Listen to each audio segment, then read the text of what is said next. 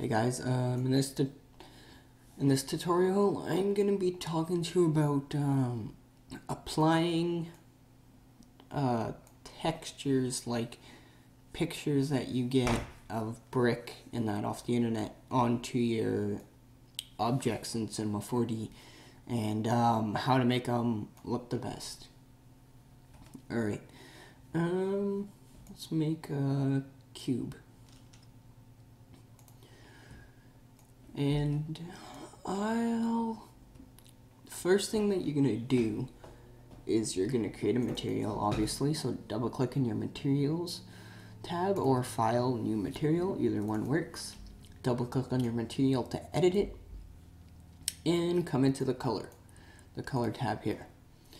If you look under brightness, there's something that says texture, and then there's an arrow. If we click on that arrow, click on load image, and it'll bring you up to your pictures. I have all my materials in a folder. These are all my materials that I use. I'm gonna grab a picture called my high resolution brick. So I googled brick texture, and then I got an image that was high in resolution, so like 1000 and up, so it looks the best. And you can see it applies it onto my sphere here. And to make it look even better, if we go click that little arrow again and go copy channel, if I come here, there's a bump. If I check that and then I go to that arrow in the bump tab and I go paste and I bring that all the way to 100%, you can see my picture gets more bumpy. And now if we put that onto our object, you can see it looks pretty good, but it kind of, every single side, it kind of just changes. So you can either change it to cubic and then go seamless, so it doesn't change at all. Actually, I know why. We need to make it, I'll show you. I'll just take off what I did. If we don't have seamless checked, you can see that every single square of the picture, it stops and it restarts the picture. So if we check seamless, you can see right away how it doesn't, there's no instant change. It goes, and then what Cinema 4D does is it mirrors the image. So you can see it's going to this brown brick, and then it goes and it goes. Well, it goes and it goes and it goes. Yeah, alright, that explains a lot. But it, right here, you can see this is where the mirror begins. Then it goes up to here, mirror begins, goes up to here, mirror begins. But you don't really notice that. I'll show you a project that I used seamless textures for. I made this project, and you can see the brick on the wall. You can see when it mirrors, because if I didn't have my seamless on, it just changes. It's because we have to go into here. I'm confused. Oh, this is the wrong building. No doubt. It's like, oh, I just made a fool of myself. Look at, when we uncheck seamless, you can see just brick, brick, brick, brick, brick, brick, picture, picture, picture, picture. And if we check seamless, it kind of makes it look like one brick wall. Oh. Exploding pipes.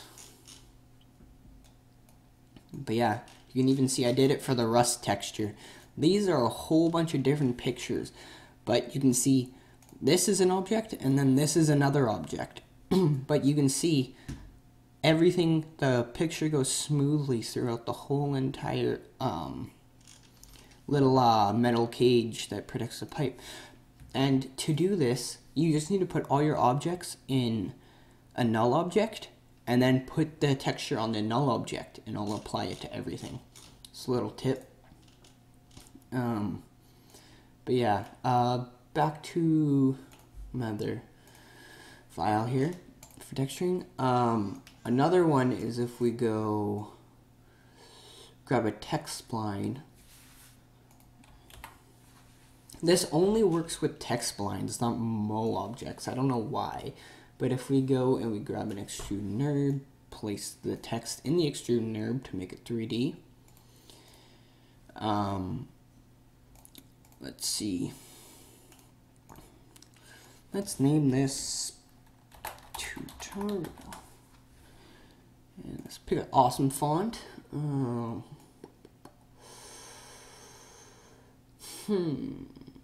Fonts. Oh, I got a good one. Alright. Just gonna add some depth to this. And perfect. Now if we click on the extrude object and we go into caps and we add fillet cap and fillet cap. And if you go down here to fillet type and you go engraved, one of the texts goes into the other. And I'm pretty sure if we make it editable, I learned this a long time ago and I'm just trying to remember what one it was.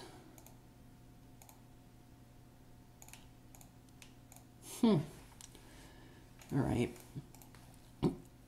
Oh yeah, here it is. Alright. Yeah, and if you make it editable, if we create another object, I'm just gonna pick a picture here. Another shortcut, instead of clicking there and load image, you can just click the little button with the 3 little dots. I'm gonna scroll down and I'm gonna grab the steel texture here that I have. And I'm just gonna change the color to a dark gray, and I'm gonna bring the mix strength down, so it's gonna turn my material.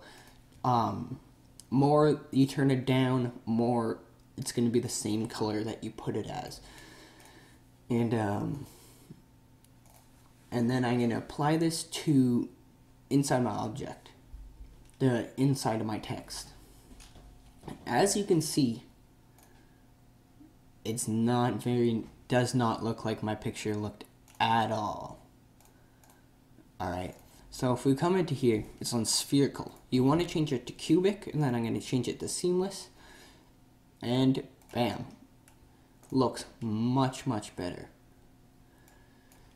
And then for the outside, we can let's try to find a nice picture for the outside. And you can do, and I'll teach you another way for applying textures onto the caps of your objects.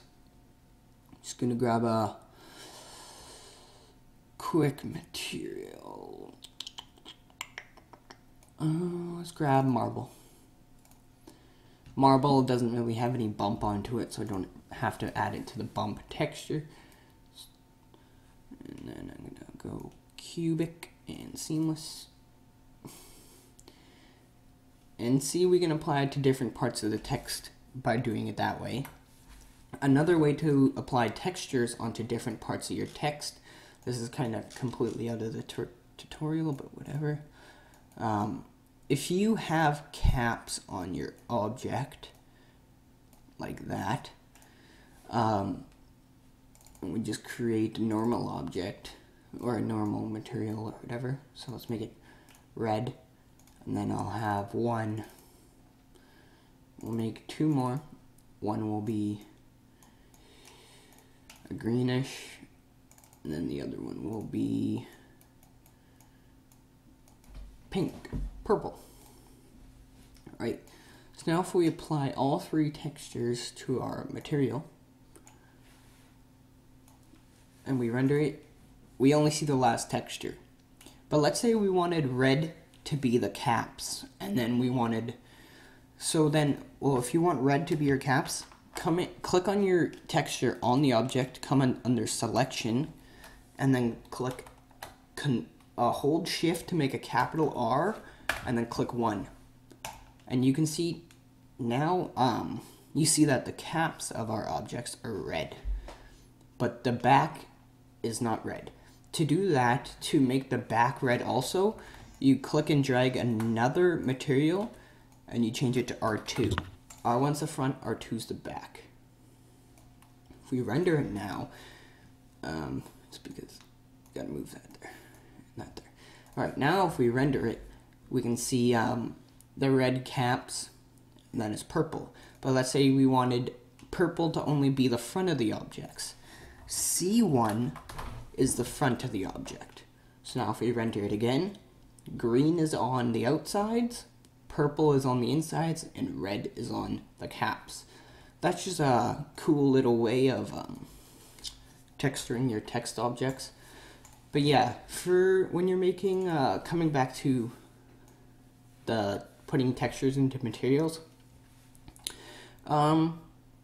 you can change the color to whatever you want, and then change the mix strength. But if your material is a bumpy material, then put it in the bump placement tab. If it's not, then don't. Well, you don't have to, you can if you want to. But yeah, it's just little tricks, and you gotta, when you put it on to your object, you just gotta watch, because you can see as I make my cube bigger here, the picture just gets bigger. And if you click on your material, there's a whole bunch of different projections, like cylindrical, then there's flat, there's cubic, which flat and cubic look the same, but look at the top of the object between the two. And then there's UAV mapping, which is, there's frontal, there's, I don't even know how to pronounce that, UAV mapping, shrink wrap, and then camera mapping. So yeah, I use cubic, and then I click seamless, and it gives me the best look. You just gotta play around the projections to see which one's the best for your object. And yeah, just another short tutorial, guys. I hope you like it. Comment, like it, subscribe if you're not, and leave any comments if you got any questions. And yeah, see you guys in the next tutorial.